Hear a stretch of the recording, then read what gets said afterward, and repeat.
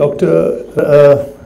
Rav Videkar and Dr. Ashish Banerjee has just gone out, Brigadier Pandit, Colonel Kapoor, faculty of Symbiosis and students.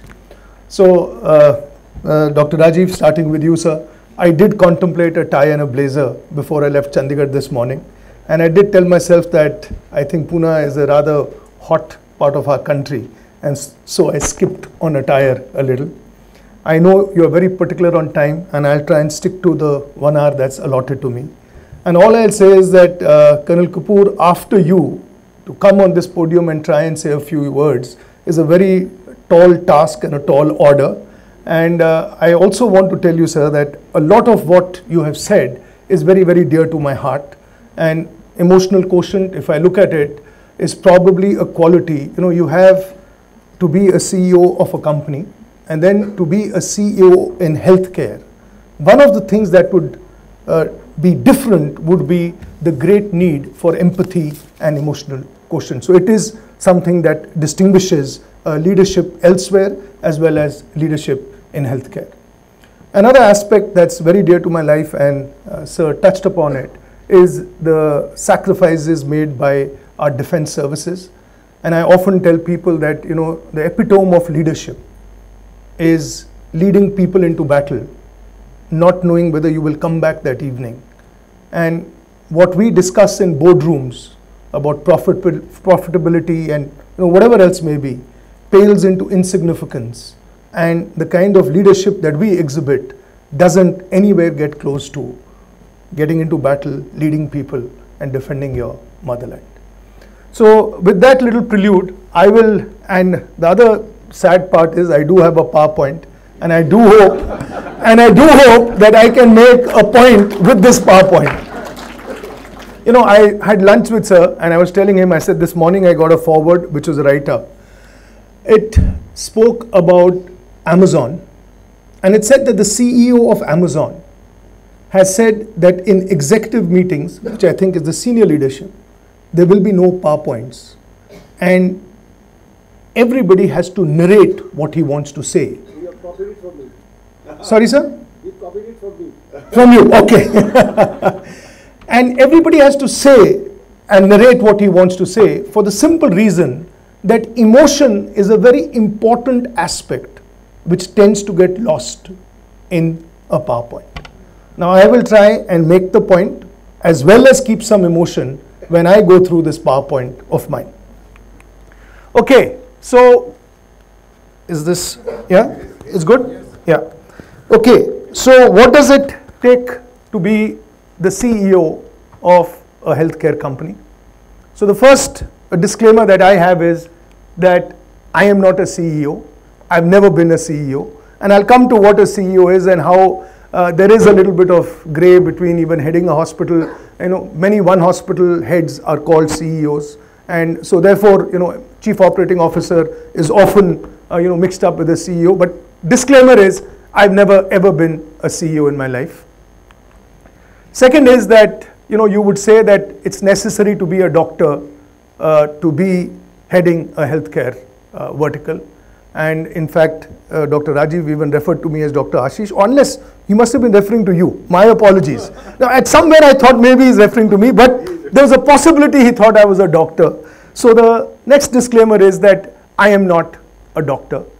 So if I am traveling somewhere and somebody will tell me, what do you do? And I'll say, I work for Fortis Healthcare. So he says, oh, you're a doctor. So I said, no, I'm not a doctor. And then the next question is that, okay, so then you must be an MBA. So the disclaimer here is that neither am I an MBA. I'm a pure graduate in economics honors. And somebody said Delhi University. No, I did my education in Ahmedabad. My father was in the army, and I had been in a boarding school all my life. And my dad was very keen that I was, with him where he was posted when I finished my class 12. So from St. Xavier's College, I did my graduation, and which was in economics.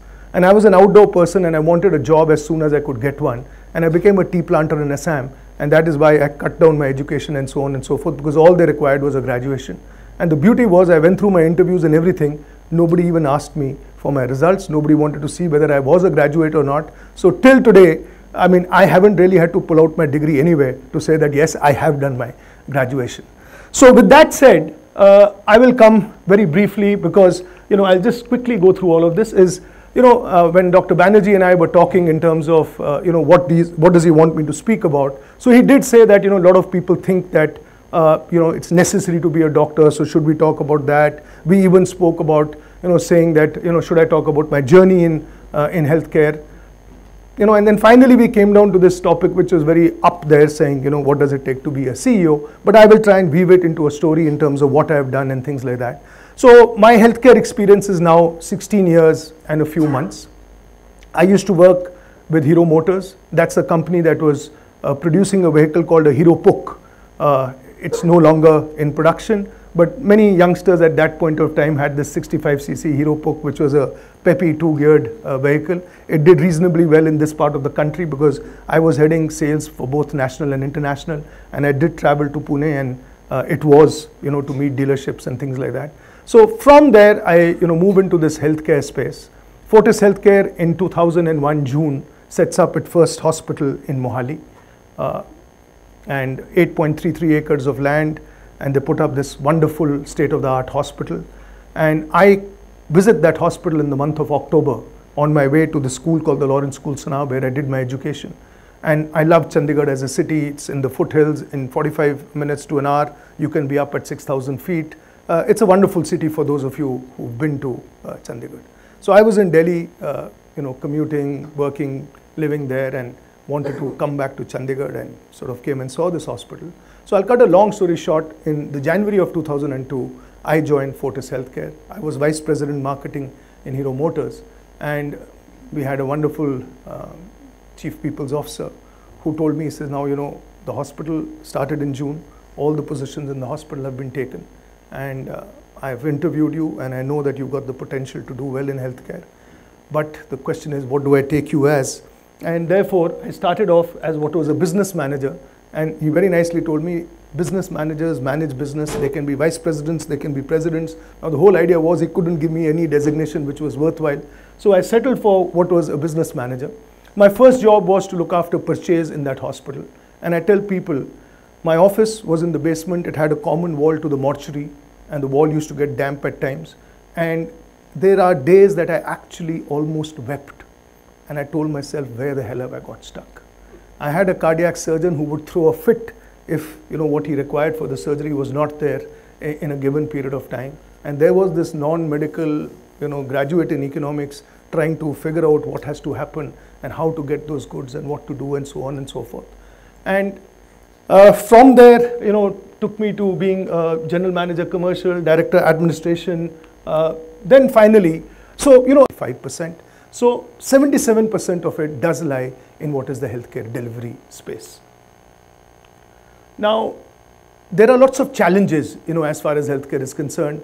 And again, Colonel Kapoor referred to some of them, which is the media and what's happening, but I'll come to some of that. But very quickly, one of the first things is that the healthcare spend in India at 4.5% of the GDP is very, very low for a country of our size. Now, public spend is again very, very limited in our country. In India, it is only 1.4%. In Brazil, it is 3.8%. And I've taken countries like China, US, Cuba, where it goes up to 10%. In India, the public spend is 1.4%.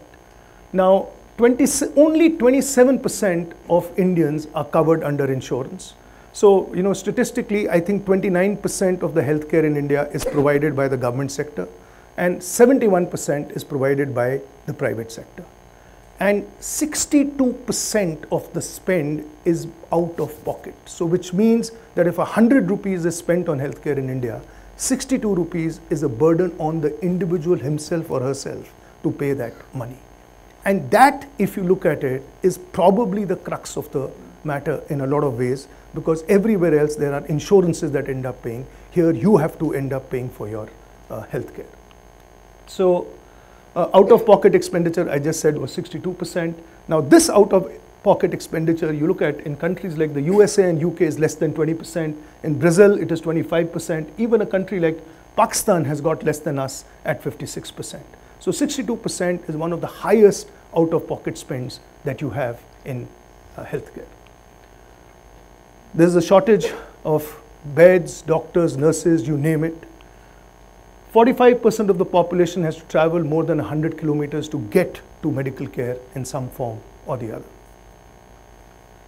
And now, in spite of all of this, I would like to think that healthcare is still an exciting space to be in, and I assume that a lot of you are aspiring to get into healthcare, and one of the reasons is that you do think that yes, there's something to look forward to as far as healthcare is concerned. Now, coming to the fact that some of the challenges, and again it's got to do with Google, and it's got to do with the fact that people today are actually studying about their disease even before they come there, and half the patients are telling the doctors what they should be prescribed and how they should be going, and why this line of treatment is not being followed as opposed to another line of treatment. And you all know that there is a huge trust deficit as things stand. So that's a very, very major challenge as far as healthcare is concerned. So there is this one, he says, he's a very good doctor and I trust him, but I must confess that I always double check his diagnosis in Google before I start having whatever he tells me to have. And here's this one, it says, I've looked up my symptoms, and this is a patient telling a doc, and I have either got swine fever or this or that and whatever. And he's told him these are the 5 options, and now I'm banking on you to tell me what you think is my problem. So that's one challenge that we have as far as working in healthcare is concerned. Patients' relatives. People say that, honestly, treating a patient who's probably not conscious for most of his stay in the hospital is less challenging than treating or looking after the attendants. And I think, while we are wondering what are the courses that, different universities should have, I think this is one. Attendant handling could actually be a good subject, or at least part of a course, to see what do we need to do. Now you look at, a Western country or wherever, you are allowed an attendant or 2 to meet a patient. There are fixed hours.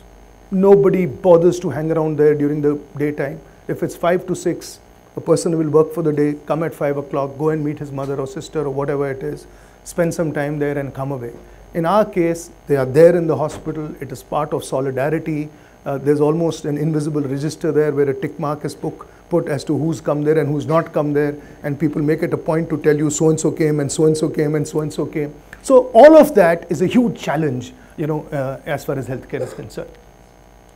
Regulatory bodies, policy makers, the media, which sir referred to, politicians. Now all of this, I think nothing competes with this one point, which is that it is considered sinful to make money from healthcare. And yet it's ironical that there are shareholders, like shareholders in any other company, who buy shares into healthcare and expect a return from that money. And this is the biggest dichotomy in private healthcare as to what, for example, the margin that you make. What is an acceptable margin, and where does it get to that border where it becomes sinful? Most large companies are listed companies. You check the results of any of these companies. I think 14 to 15% EBITDA is probably considered one of the best outcomes that healthcare can give you.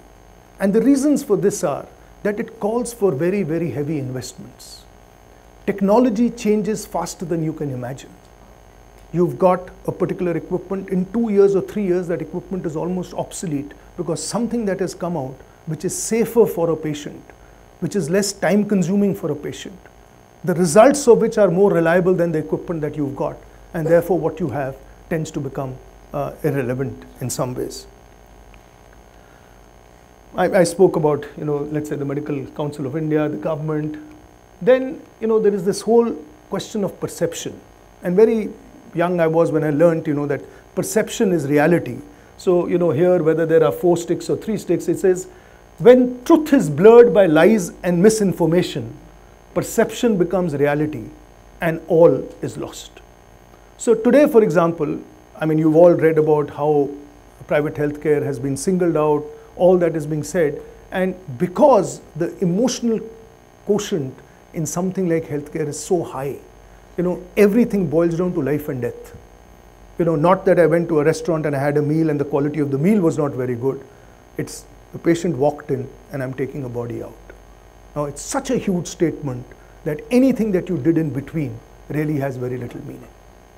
So that's, I would say, another very, very daunting task as far as healthcare is concerned. Clinician engagement.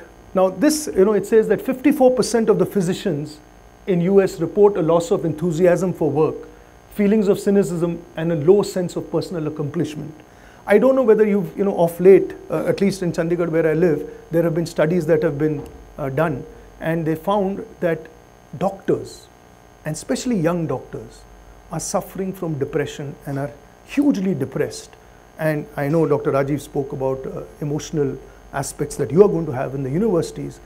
In large medical institutes, they are now looking at how do we counsel doctors and what do we do.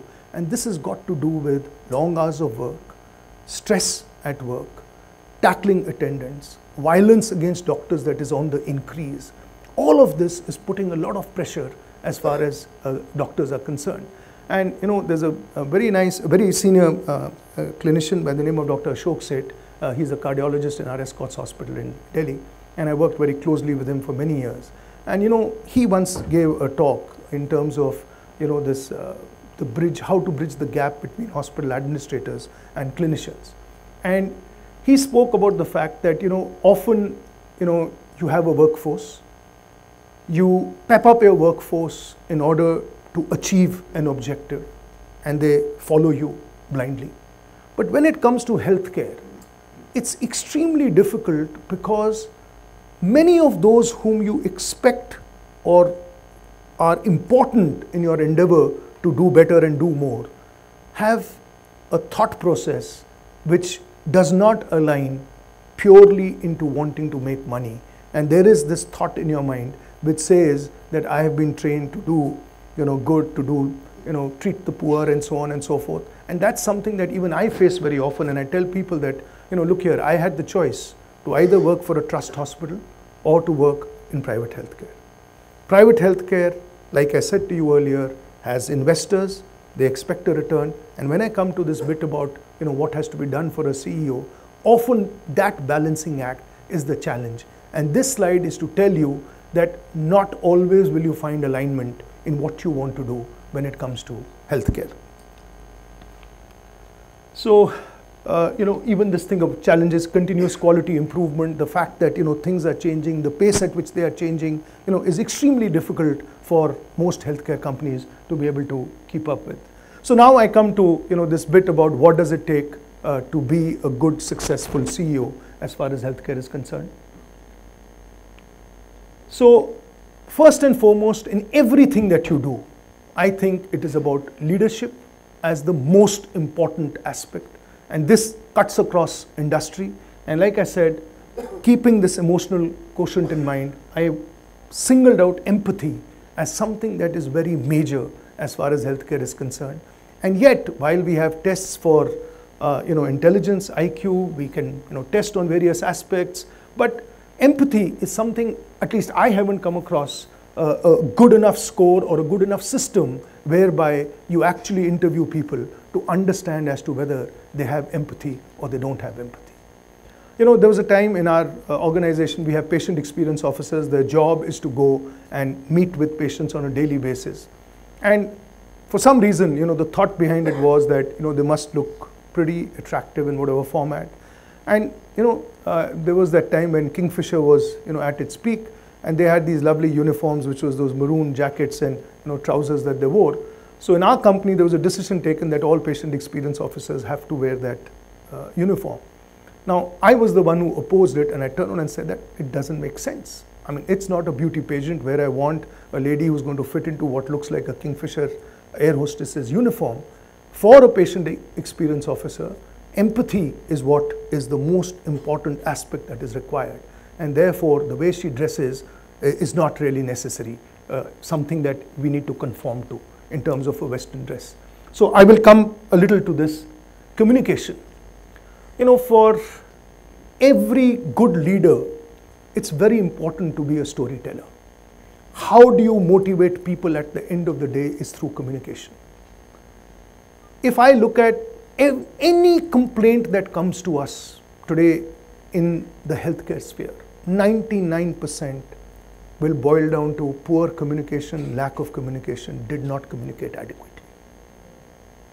If you can bridge that communication gap, everything is taken care of. And again, from a leader's point of view, it has a different perspective, but while I'm still talking about the fact that communication is so important, you look at a VIP who comes to a hospital. We have a list, handle with care. The doc is the same, the bed is the same, the night suit is the same, the sheets are the same, the nurse is the same, the OT is the same, the sutures used are the same. Can anybody tells me what changes?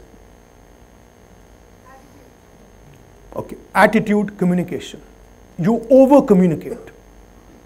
That is all that changes when you are giving special care to somebody, and therefore communication is extremely important. And I will narrate a very quick story to you. I'm very mindful about the time, and I know that I haven't made too much progress as yet on the slides. A few years back, I was traveling back from Calcutta, and we were a large group which had gone there for a meeting. And I was the chief operating officer, so people from my heads of hospitals from across the country had come to Calcutta, and we were all together over there. And I had to come back to Delhi, and I still remember I took a 7 o'clock jet flight or somewhere around 7 o'clock. A colleague of mine took a 6 o'clock Air India flight, and he was coming back on Air India. And so the next morning we met, and we both had, so he just met me and he said, "Sir, did you get caught in that crazy turbulence just before you hit Delhi?" So I said, "Yeah, I did." And so I described what I went through. We were about to land. It didn't look as if there was a storm outside or whatever. And suddenly, the aircraft started shaking around. My first thought was that, by any chance, is this a new pilot? My second thought was that, is it whiskey plus soda, and therefore is he drunk? And then my thought went to, that as you settle down in the aircraft, they announce the name of the pilot. I said, "Yeah, what was his name? I have to find a contact in Jet Airways tomorrow and complain about the guy," and so on and so forth. So anyway, very rough landing. I thought something had gone wrong. But anyways, and so, while I was there, and, I'll be honest with you, I had a seat vacant next to me. The guy sitting on the window abused, the pilot. And I'm sure people had pulled out their beads and, they were sort of praying away. Anyway, we landed, bad landing. So I described this to him. So this colleague of mine tells me, he says, "Sir, I was on this Air India flight." And similar situation. And he says, "Sir, that before with this thing, the pilot made an announcement. He just said, this is unprecedented turbulence, and either there's a whatever building up, this, that. I'm going to make an attempt to land the aircraft here, and if I don't succeed, I will go to Jaipur and whatever." Suddenly everyone started praying. Somebody had a child to go to tend to, somebody had a mother to go and look after, and everybody prayed. So he tried to attempt a landing, he couldn't, he went back, circled around, came back and landed the second time, maybe rough or whatever it is. He got a standing ovation. And this gentleman described him as a Sikh gentleman with about 30 years of flying experience. And when he came out of the cockpit, everyone clapped and said, "Thank you, sir." Now, if I think back, my pilot landed in the first shot. But the fact of the matter is, he told us nothing about the degree of difficulty. Whereas this Sikh gentleman who was flying this Air India aircraft told them that, "Look here, I'm going to attempt, I may not succeed. And the next thing is I might take you to Jaipur." And nobody wanted to go to Jaipur. And therefore, everything that Jap did was okay because he got them home that evening. Clinical excellence. Now, whichever way you look at it, and I will try and talk a little about all of this as I go along, is the fact is that people are coming to you with trust. What they're looking for most is to be cured and go out of the hospital. So as a CEO, your job becomes very important in terms of patient safety, the kind of clinicians you have, the kind of equipment that you have, so that clinical excellence in a lot of ways becomes a given in your outcomes. Patient centricity, it goes no introduction. How do you work your systems around being patient centric, where people know that as a CEO, that this is something that is very dear to your heart, and therefore there will be no compromise as far as patient centricity is concerned. As a head of the hospital, while most people would have, had to probably knock on my door or maybe speak to somebody to say that they want to meet me, my standard instruction was that the patient experience officer can walk into my office or a meeting that I am in, irrespective of who I'm meeting, if she wants to come and tell me something pertaining to a patient. So that is how you position it in terms of patient centricity.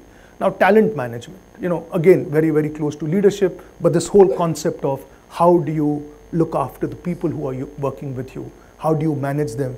And in talent management, clinician engagement becomes an extremely important subset. Because at the end of the day, if you can't get the clinician to align to the objective that you want to achieve, that is, you haven't even made a beginning as far as a hospital is concerned. And finally, is this concept of community connect. I think with a lot that is happening in our country today, the fact that you need to align with the local population and be able to connect with them and do things for them becomes very important so that you are acceptable in that area that you work out of.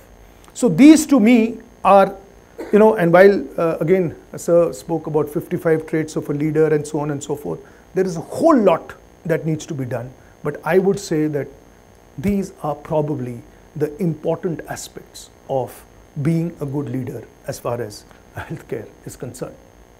And last is investor confidence, because whatever you do, the people who have invested in you, if they lose faith in what you are doing, they withdraw what they've put in, and anything and everything that you stand for comes to a naught. So how do you take care of the person who's invested in your company and yet be able to do all of these things is where the challenge lies.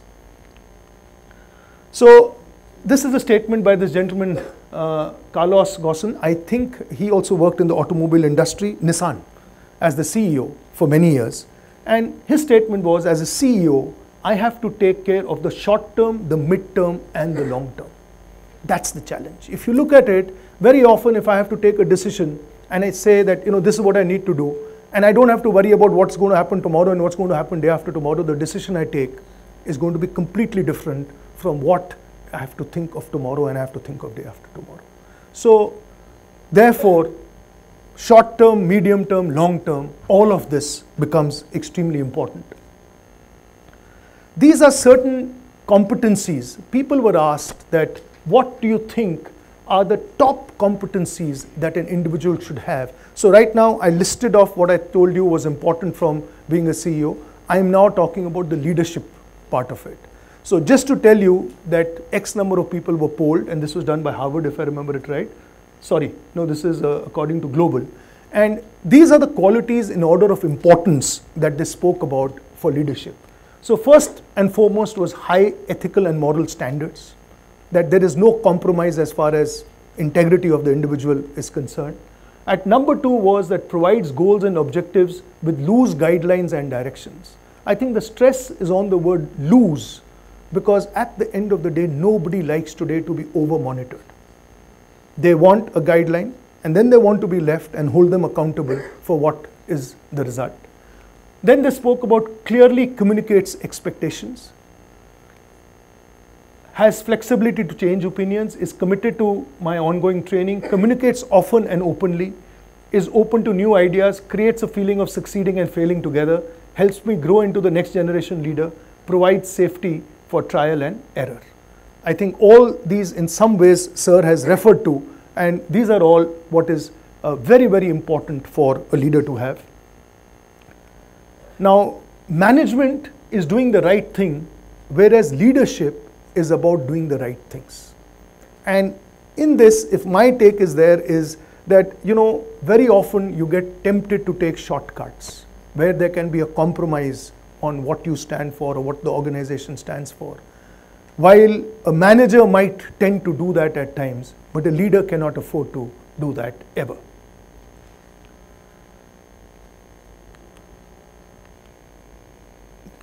I think, have I got these mixed up? Yeah, sorry, I was here. So now this is the next one, where people buy into the leader before they buy into the vision. While the vision is very, very important, what are we there for and so on and so forth. But however compelling the vision, as long as you don't have comfort and belief in the leader, you will never get there. Now, again, coming back to the Indian Army, you know, the vision is so clearly articulated, the defense of my motherland. Nothing comes between that and the objective and what I need to do.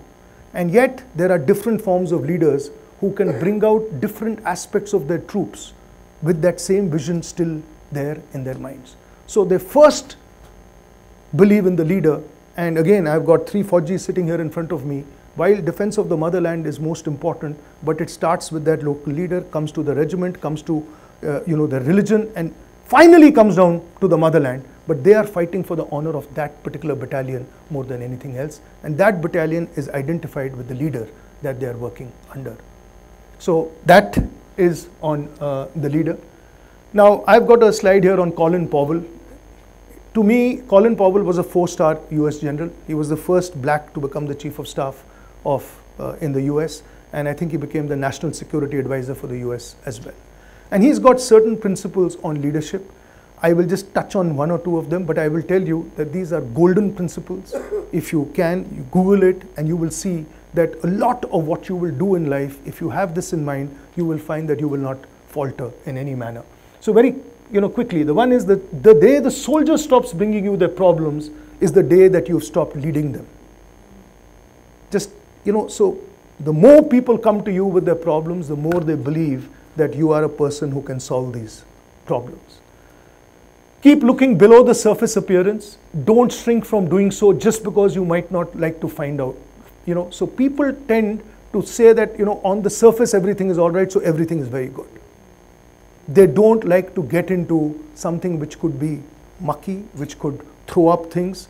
They try and, very often finish their tenure with nothing coming out of that box in some ways. But as a good leader, you've got to get to, those issues as well. And then there is, don't be afraid to challenge the pros even in their backyards. So if you have a belief, while they can be a subject matter expert, you must always talk about what you think is your belief in spite of whatever experience a person may come with. Perpetual optimism is a force multiplier. It says, another principle of his is that as a leader, nobody should ever see your shoulders drooping, because the day they see your shoulders drooping, they think that the cause is lost. So similarly, optimism is a force multiplier, which means that be optimistic in everything that you do, and you'll be surprised how people will tend to believe in you and propel you. So I know that I'm running a little short of time now, so I'm going to skip this. This is very, very important. What's your why? I tell people that today a kid is putting his or her fingers into a plug point. You say, don't do it. That's not enough. When you tell the kid why not to do it and what will happen if he or she continues to do that, they will understand what you have to say. So the why becomes very, very important. And therefore, the why of what you do in an organization as a leader, why you are telling them to do it, is extremely important. So in Fortis, a few years back, we coined this saving and enriching lives.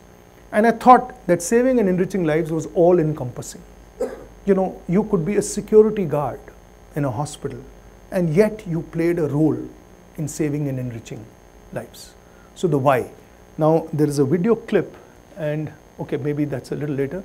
So people don't buy what you do, they buy why you do it. It's the same subject. The difference between mere management and leadership is communication. So I'm coming on to the communication bit. So that means that the why का एक video clip था इसमें जी?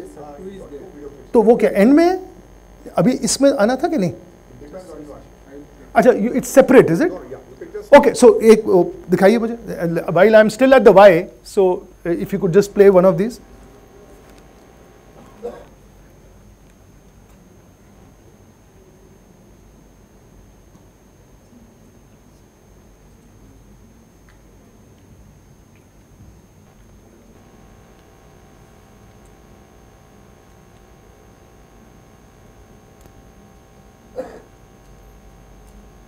हाँ, ये वाला.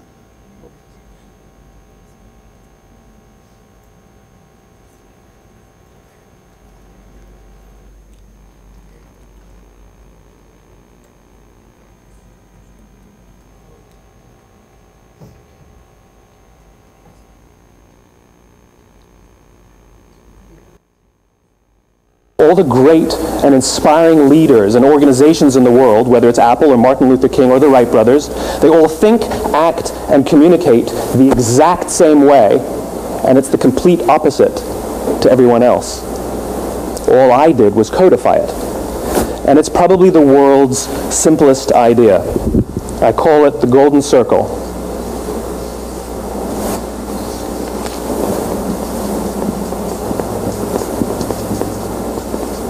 Why, how, what?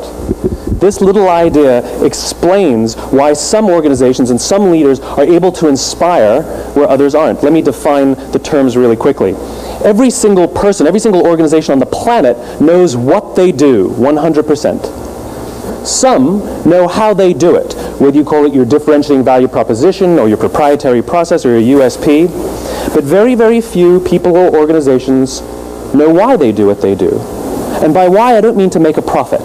That's a result. It's always a result. By why, I mean what's your purpose? What's your cause? What's your belief? Why does your organization exist? Why do you get out of bed in the morning? And why should anyone care? Well, as a result, the way we think, the way we act, the way we communicate is from the outside in. It's obvious. We go from the clearest thing to the fuzziest thing. But the inspired leaders and the inspired organizations, regardless of their size, regardless of their industry, all think, act, and communicate from the inside out. Let me give you an example. I use Apple because they're easy to understand and everybody gets it. If Apple were like everyone else, a marketing message from them might sound like this. We make great computers. They're beautifully designed, simple to use, and user-friendly. Want to buy one? Meh. And that's how most of us communicate. That's how most marketing is done, that's how most sales is done, and that's how most of us communicate interpersonally. We say what we do, we say how we're different or how we're better, and we expect some sort of behavior, a purchase, a vote, something like that. Here's our new law firm. We have the best lawyers with the biggest clients. We have, we always perform for our clients, do business with us. Here's our new car. It gets great gas mileage. It has, leather seats. Buy our car. But it's uninspiring. Here's how Apple actually communicates. Everything we do, we believe in challenging the status quo. We believe in thinking differently. The way we challenge the status quo is by making our products beautifully designed, simple to use, and user-friendly. We just happen to make great computers. Want to buy one? Totally different, right? You ready to buy a computer from me? Okay, so very quickly, that was the why explained. And if I can get back to the presentation. So with that, I've finished this bit on leadership, and now I come to communication. The difference between mere management and leadership is communication. So a manager will tell you what to do, and it probably ends there. As a leader, you have to continue to communicate. You have to keep guiding, and the way you communicate and what you say is going to be extremely important. People may hear you, your words, but they feel your attitude.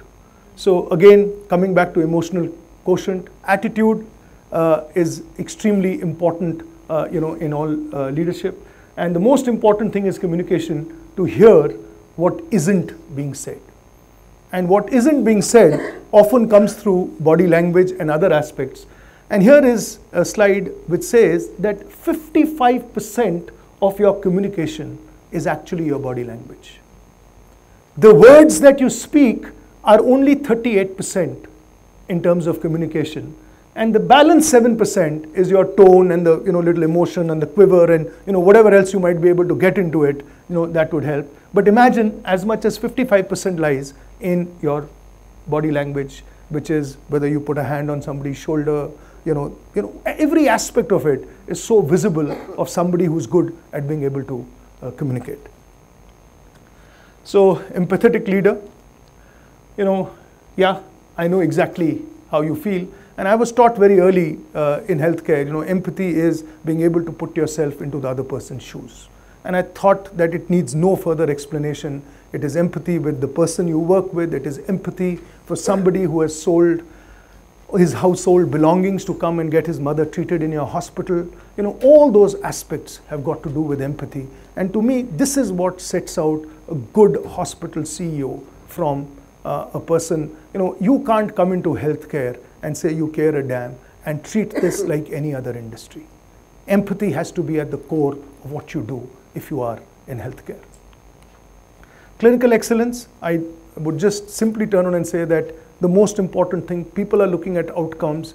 You have to remain focused in terms of the fact that you have to be a leader, your outcomes have to be good, the clinicians you hire have to be good, the fact that your equipment has to be good, patient safety has to be foremost on your mind. Suddenly I'm speaking faster, I've got that 10-minute warning. Okay, so putting patient first. So the next one is about patient centricity. How do you put the patient first, in terms of whatever we do? I'll skip this because I do want to leave a few minutes for question and answers, and that's why I'm trying to pick up this speed. So here we just spoke about Apple. Now this is, you've got to start with the customer experience and work backward towards technology, not the other way around. So again, in healthcare, it has to start with the convenience of the patient. You can't make a rule that completely disregards what the patient might want. Very often you have to take that first and work backwards. So again, I'm now talking about patient centricity and the importance of patient centricity in being a leader as far as healthcare is concerned. Now, talent management, this is a very, I love this topic because I think at the end of the day, your success and failure depends upon how well you can manage people. And this slide is a simple tug of war, but in this there are, either the team has won or the team has lost. There are no individual winners. And that's what a good team is all about. Synchronized, all cylinders firing, and therefore success is what has come by virtue of the might of that team. Very often things go wrong where people are isolated, people are made to feel that they are bigger than the institution, that they are the ones who are creating what they are. So this teamwork is very, very important, and a lot has been said about it. Vineet Nair wrote the book, I think, which was Employee First, which is simply to say that if you take care of your employee, you can be rest assured that your customer or your patient is completely taken care of. So this is, this is to say that, my job is to make decisions, your job is to make them good decisions. What this says is that, no longer can you bully people, you have to carry people, in terms of what you do. I'm going to skip one of this, but this is my favorite, J.R.D. Tata, and I'm going to read this out. Please listen to this carefully. It says, if I have merit in getting along with individuals according to their ways and characteristics, at times it involves suppressing yourself. It is painful but necessary. To be a leader, you have to lead human beings with affection. Colonel Kapoor has gone at the wrong time, but affection, again, empathy and emotional quotient. And I often tell people that, for a man to cry, there's nothing wrong. A lot of men think it's not macho enough if you break down or you cry on, something that touches you in some ways. But this bit about leading with affection is extremely important, and more so in the case of healthcare. You've got so many young nurses working with you, impressionable age, 18 to 19 years of age. They've left their homes, they've come and they're working in a hospital surroundings. They're getting abused by clinicians at times. There are attendants who are firing them up. In all this kind of an atmosphere, this part of affection becomes extremely necessary. Now, this is Starbucks. Again, coming back to, he says that we built Starbucks brand first with our people, not with the consumer. If your employee believes that you are solid, you can be rest assured that the people coming to you will feel that you are solid. So here, Starbucks talks about the fact that their employees believed in them, and that's how they became a success. Richard Branson, the person who started Virgin Atlantic, and he's got huge industries in the UK, is again a great, great ambassador of talking about people, encouraging people, empowering people. The other day I saw an interview where he spoke about flexi timing. He said, I don't want to know what time you came and what time you went. I trust you. This is the job. As long as the job is done, it's perfectly all right. So he is taking this whole concept to a completely different level altogether. I won't get into this. Now, finally, clinician engagement, and here I say that this relationship between the clinician who's going to lead what you want to do in healthcare and administrators who have a task that is cut out, how do the two of them work together becomes extremely important. And I spoke about Dr. Ashok Seth. So here I was, landed up in Escorts to head Escorts. Dr. Ashok Seth had started his career in Escorts, moved on to Max Hospital, Delhi, came back to Escorts the year that I was there. So when he came back, I was already positioned as the head of the hospital. And there was this larger than life cardiologist coming back to Escorts. And the whole question was, how do the two balance out? And I thought we did an amazing, amazing job. I think I could, write a case study on, that relationship between him and me. But he told me the day he joined, he says, Ashish, first thing, let's meet every Wednesday for 2 to 3 hours. I thought it was an overkill. It was the best thing that ever happened in my working in relationship with clinicians. Second was, if you hear anybody say that I have said something. So before he could finish, I said, I'll pick up the phone and talk to you. He said, don't pick up the phone, come to me. And the same applies as far as if I hear that you've done something or said something. That trust and that bond that we built. Escorts used to do a turnover of 20 crores at a point in time. It came down to 10 crores when I went there. And we took it back to 20 and way beyond. But, I gave a presentation one year which was 20-10-20, not another form of cricket. And that was about the, coming back of Escorts. And this relationship with Dr. Ashok Seth and what I spoke about, that whole clinician engagement bit of it was extremely crucial in that. And finally, investor confidence. I just want you to know that you cannot get so emotionally involved in what you're doing in healthcare that you care a damn as far as where the buck came from. Because at the end of the day, that return to investor is what it is all about. Otherwise, there is no difference between what you're trying to do. Then you have to say that, yeah, I'm a philanthropist. I will have this kind of equipment. I will not charge. It's a very different ball game altogether. So community connect, again, I keep saying this, it's a very, very important thing. In Fortis Healthcare, we believe in it very strongly. The year 2015, there was that earthquake in Nepal. I had been the chief operating officer, 5 minutes, thank you, Ji. I was the chief operating officer and I led a team of about 25, I think there were 7-8 clinicians and 10-12 nurses and whatever. And we went down to Nepal and we were there for 15 days. We went to the most difficult terrain, assisted people over there, worked with them. A cause like that is something that, you cannot, it's something that is, gives back, gives you a lot and you help give back society in some ways. And as a CEO, you must, believe in that and lead that, by example. And I'm going to, at the risk of whatever, can you just show that last clip, Ji? Yes. And in the meanwhile, if you could just think about questions that you might have. And the only thing, Ashish, is that there was a little overrun on my time. Do you think I have a little time by virtue of the fact that... Yeah. So we'll just see this quick clip. There's only tea after this. Just quick clip. And I'm just saying if there are questions. If there are none, then I'm well within time. This is to do with the cause.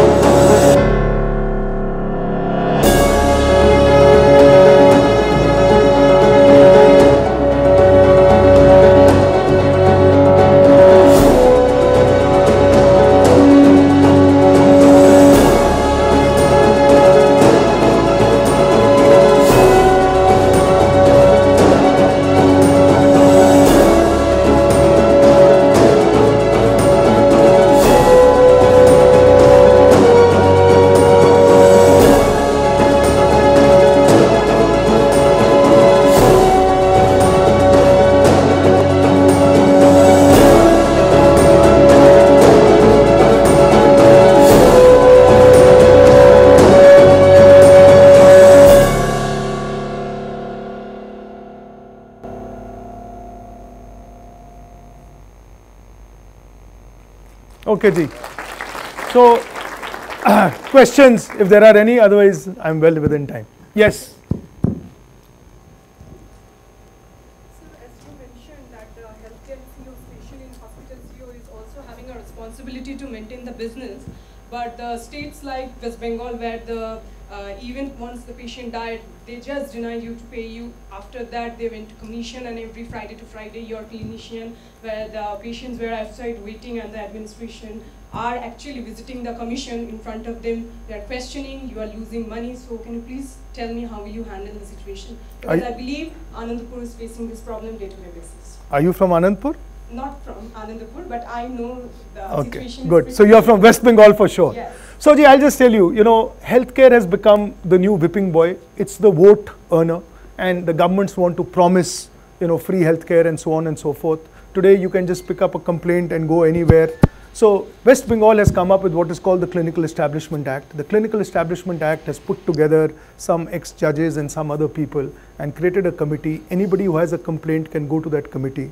And doctors are brought to that committee. Very often that committee, doesn't understand, medical terms, courses of treatment, what was done, why it was done. And therefore, the lady is absolutely right. It is humiliating for doctors who've put in a lifetime into education and treating patients to go there and try and explain to somebody what was the line of treatment that he took. They say hindsight is a wonderful sight. When you are trying to treat a patient, given the set of circumstances, you do certain things. Outcomes are never the same for two patients. My mother had a bypass surgery in Apollo many years back, and she did well, and I thought it was a wonderful hospital.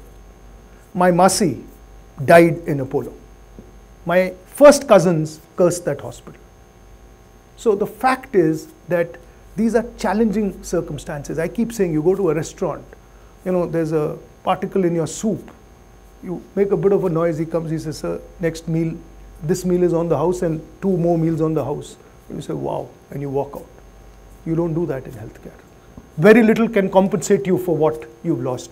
So the point is that yes, this Clinical Establishment Act, while intent may be good, I don't think execution is right, and it's very difficult to be able to judge, in terms of medical negligence, if you are only going by outcome as to decide as to whether there was medical negligence or not. Also, they're not paying us. So it's commercial thing. Every day, if patient died, they will abruptly tell you that we will not pay. Yeah. So lakhs and lakhs of fees are gone. So that's the main thing. Because so all of this is driving private healthcare into a corner. It's going to make it unviable at a point in time, and therefore I keep saying that this is not the right thing to do. In the year, let's look at a simple thing, stent pricing. In the year 2012 November, I had an angioplasty. I was wheeled into a cath lab. The stent used on me was the best stent available in the world, and if there was a patient being wheeled into a cath lab in New York, chances are that he and I got the same stent. Today, with this cap on stents, no new technology is coming into our country. The stent that is available at 30,000 will always continue to be available at 30,000. The advancements, the research the world is making won't come to our country. It's ironical. All they had to do was say 3 stents at 30,000, so the common man is not denied treatment. I give people the example, it's like saying all SUVs in India will be sold at 15 lakh rupees. It can't happen. So moreover, my observation is healthcare people are not united at all. Even I'm facing problem. Which hospital are you from? I'm from a rural hospital, but Okay. my observation is pretty high because I have seen no one is actually willing to go and stand for us. Gee, you are so right. Somebody else's house is burning, and you say that his house is burning, not knowing that yours could be next. And therefore, unity in healthcare is something very, very important. And I think we are moving towards it, but a lot more needs to be done. Yeah.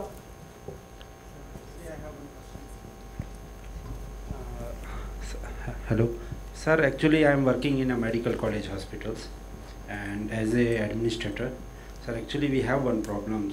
I want to just one suggestion from you, and if you are the CEO for that hospital, what you will do.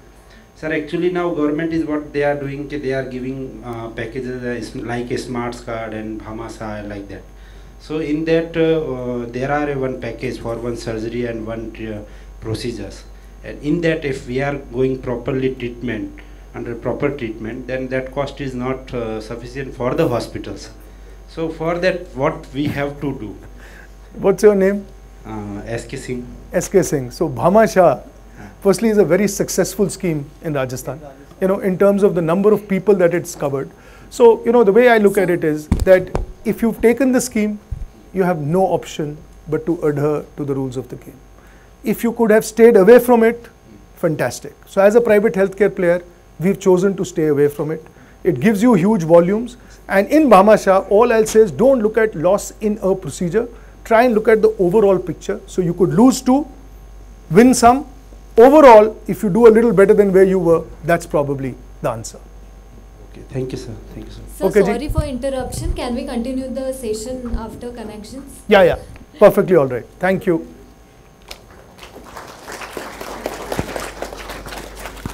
Thank you. In spite of being from a non-medical background, Sir has an extensively rich experience of the healthcare industry, and we are fortunate that we got to hear from Sir today. Thank you, Sir. I request Dr. Rajiv Sir to felicitate our esteemed guest.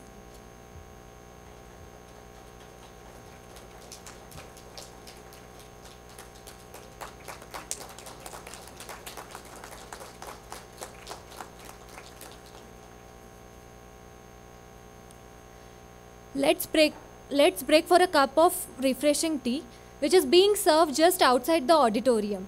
Kindly be seated for the next session by 3:25 p.m. sharp. Thank you.